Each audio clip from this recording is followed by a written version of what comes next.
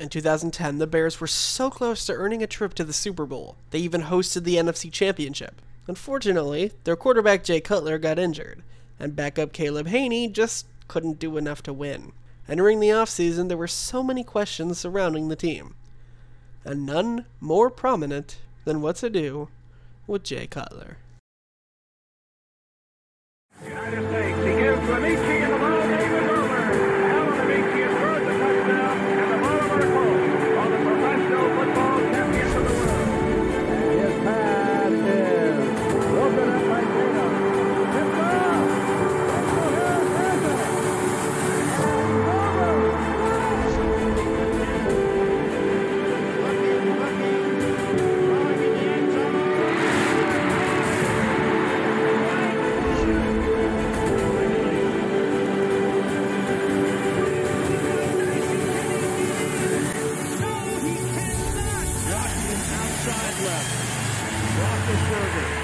It's off. Goes to the back of the end zone, and it is caught for a touchdown by Holmes. Unbelievable. Incredible. Second and goal. Pass. Got it.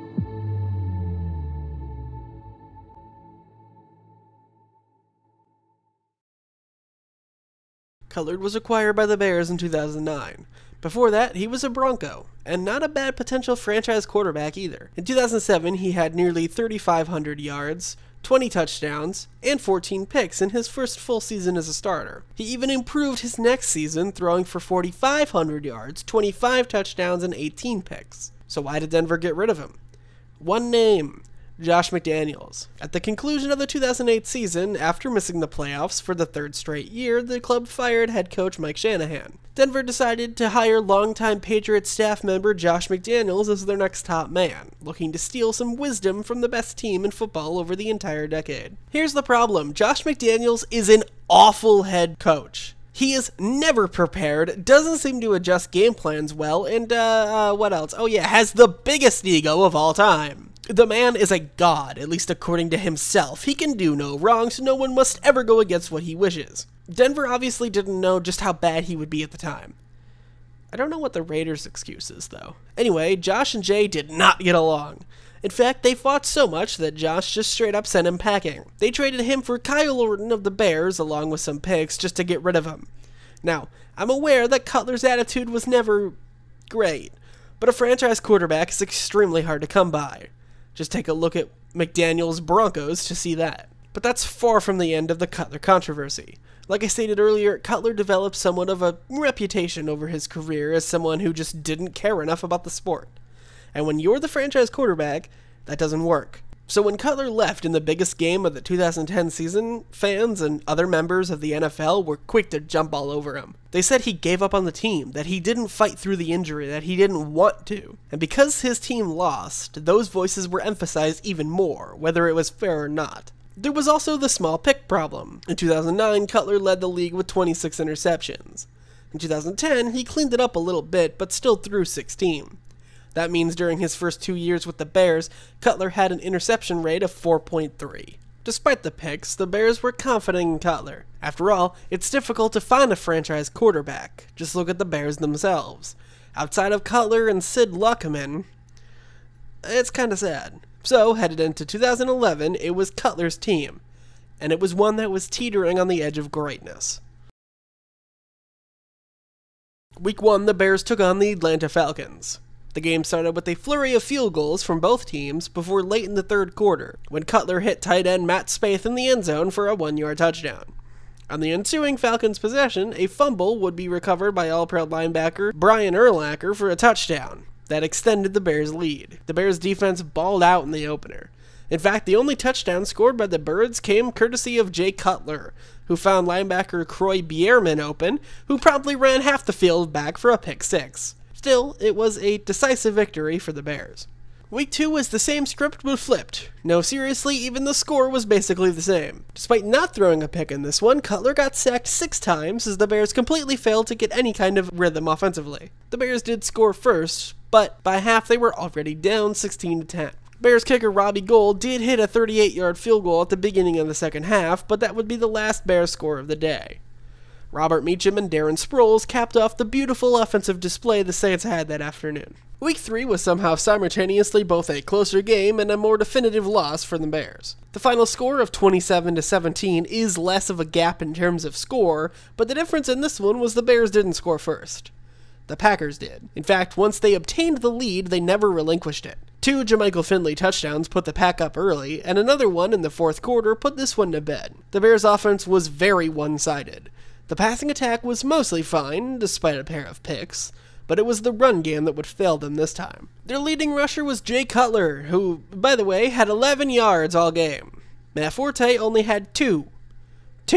That's why they lost their first division match of the year. The next game was a bounce back, at least for Matt Forte. Cutler had by far his worst game of the season up until that point. Fortunately for the Bears, the Panthers had no answer for their ground attack. Forte must have been pent up from their last game because he went scorched earth. 25 carries, 205 yards, a rushing touchdown, and 25 receiving yards. Yep, I would say that is a successful day at the office. Week 5 was a revenge game. Oh, but not for Chicago, no. For Matthew Stafford. Let's flash back a minute. 2010 opening day. Chicago was hosting division rival Detroit.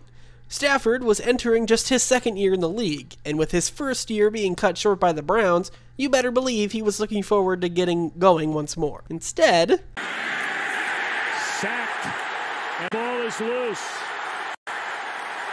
And all the way down to the 22, penalty flags all over the field. The hit was made by Julius Peppers to jar it loose. Tommy Harris picked it up. Stafford appears to be shaken up. Boy, and that's not a good sign. That's his throwing arm. that hit effectively ended Stafford's season. Sure, he did come back later in the year, but in an overtime loss versus the Jets, he re-injured the same shoulder. This time it had to be surgically repaired, so his season was officially done. Now, back in 2011, Stafford showed the Bears who they had messed with. He hooked up with Calvin Johnson 5 times for 130 yards and a touchdown. The Bears did at one point hold the lead, but a Brandon Pettigrew touchdown along with a massive Javid Best run, you remember him, ended Chicago's chance at their first win in the division of the season. Headed into next week, the Bears were now below 500, and they were desperate for another win. Not just because of their record, but because of who their opponent was, the Vikings. Already with 3 division losses, the team couldn't really afford to lose another one. Luckily, the game was never really close. By the end of the first quarter, the Bears already held a 16-0 lead. The Vikes started Donovan McNabb, the Viking.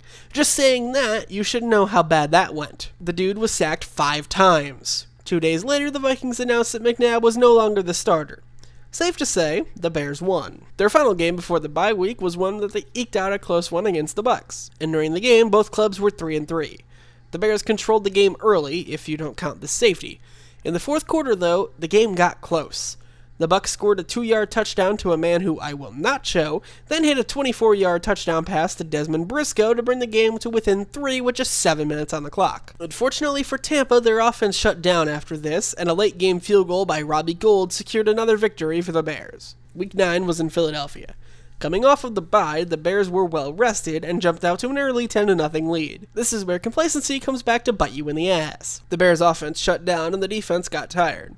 The Eagles, led by Michael Vick, came crawling back. Chicago was still up at halftime thanks to a late half score by Marion Barber. The third quarter was Eagles' domination, mostly via the ground game. Both LaShawn McCoy and Ronnie Brown, yes, that Ronnie Brown, scored in the quarter. The Bears were content with a lone field goal. The Bears' offense finally woke up in the fourth, and Earl Bennett caught a 5-yard touchdown to give the Bears the lead once more. Fast forward to the end of the game, and the Bears tacked on another field goal as the Eagles' offense stalled, and the Bears escaped with a win. Week 10 wasn't even a contest. The Bears were out for blood against the Lions for what they had did earlier in the year. Their defense studied the Lions, and their somewhat predictive offense was stuffed for one of the only times all year. Stafford had his worst game of the season. He was baited into 4 picks, all by different defensive players.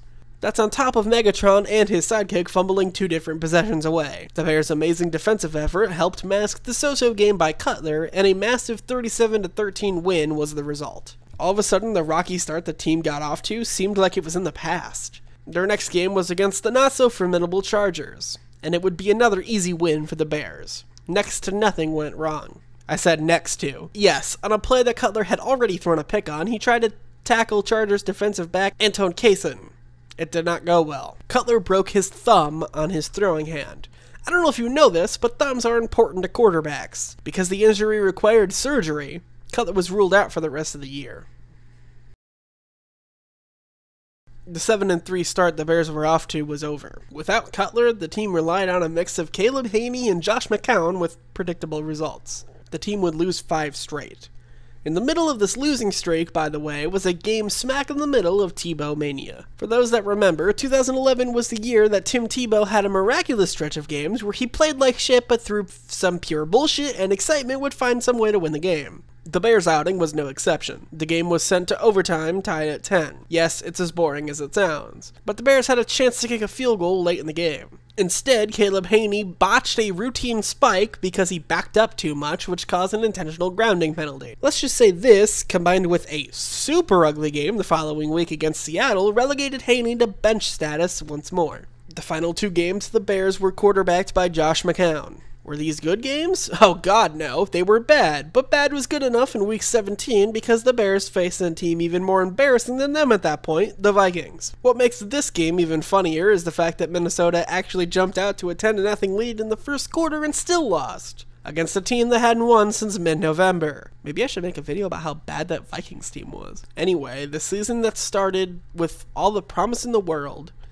ended like a nightmare. For all the shit Bears and NFL fans give Cutler, most of which is deserved by the way, this season was proof of just how important he was to them throughout his time in the Windy City. Sure, he might not have been a great quarterback. Hell, one could argue he wasn't even a good one, but the Bears needed him. He is the all-time leader in all Bears categories for a reason, because they don't have anyone else. And when you look at who they had after him... With the second pick in the 2017 NFL Draft, the Chicago Bears select Mitchell Trubisky, quarterback, North Carolina. Maybe Bears fans owe Cutler an apology. Then again, maybe not.